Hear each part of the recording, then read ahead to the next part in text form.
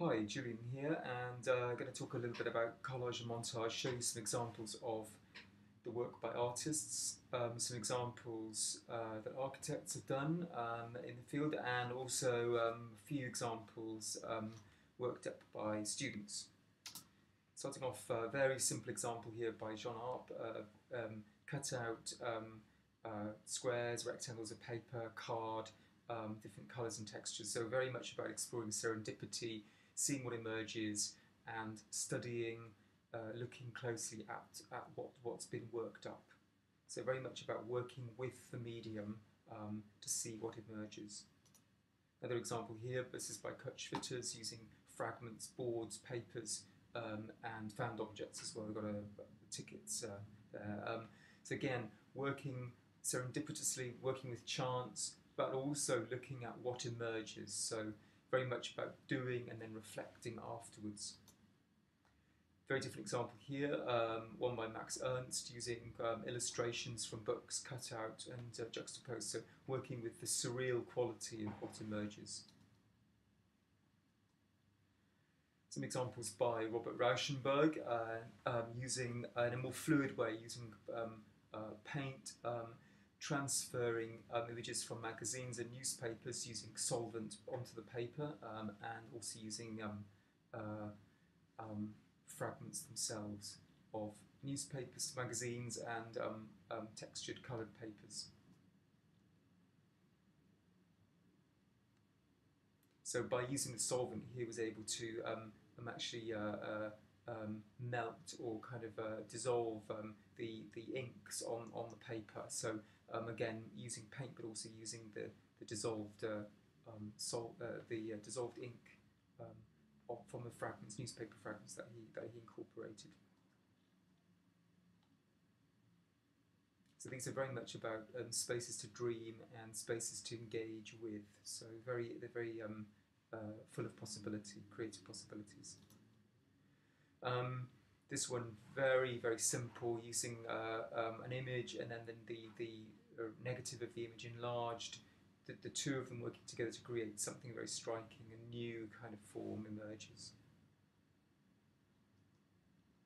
Now some examples by architects. This is one made by Mies van der Rohe, who did a lot of work using very simple collage, either on just white paper or sometimes in the context of an existing building. So here we've got just 4 planes of coloured paper. One of them's textured, and a photograph of a sculpture. So reframes, reworks the existing scene, which is this large hangar space. This is an example from Alison and Peter Smithson, the architects who designed the solar pavilion for themselves, the project that you looked at in the first project. Here they are developing a design for a housing estate on a bomb-damaged site near the City of London. And what they've done here is they've taken a photograph of the site and they've drawn directly over the top of it. So they've really used the idea of the phoenix-like building emerging from the ruins. So very simple, very direct, freehand line, existing photograph of the site, edited and cut down. So the part of the distance that the existing buildings have been removed, and also magazine images of people have been introduced. They're actually celebrities or figures in the news at the time.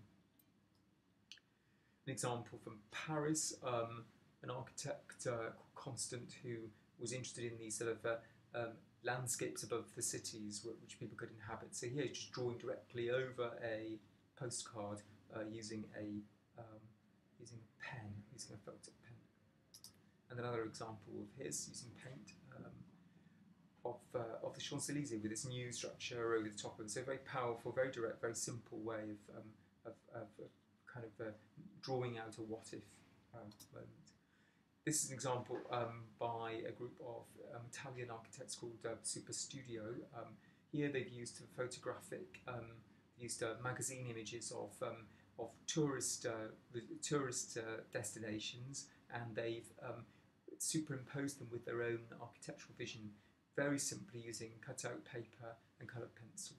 And they've used the coloured pencil to create the reflections in the lake in the foreground. Another example of theirs, here the lines have just been drawn directly onto the image.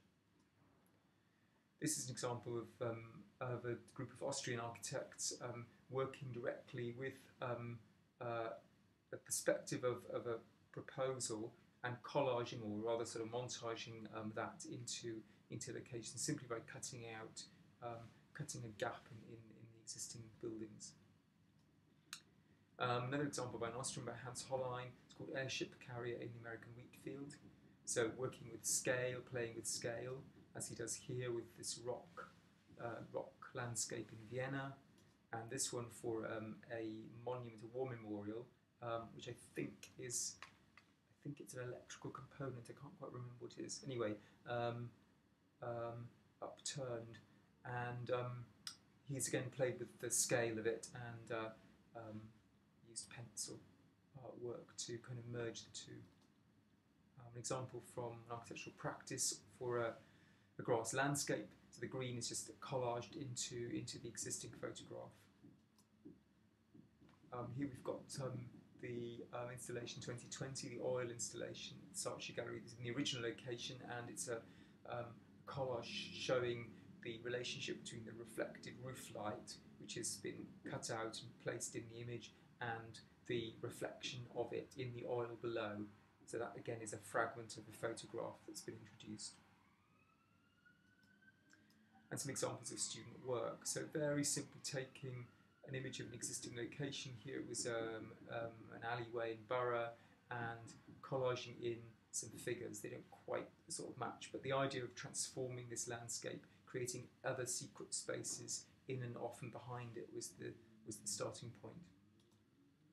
This one was about a student project about a group of individuals who trawl the shoreline of the River Thames, collecting fragments and found objects, things that have been washed up by the tide and washed down by the currents, and they have this ramp that they can carry their boat up. So very simple photograph, pencil work, some cut-out fragments placed in of the fishermen, the boat and the ramp.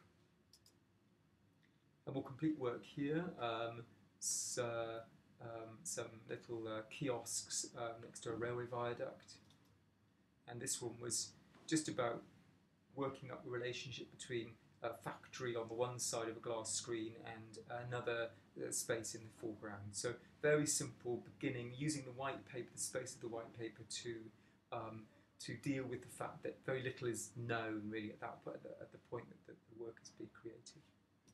There we go. Very briefly, a few examples to get you working, get you inspired, and as kind of source ideas for your own collage work. Thanks.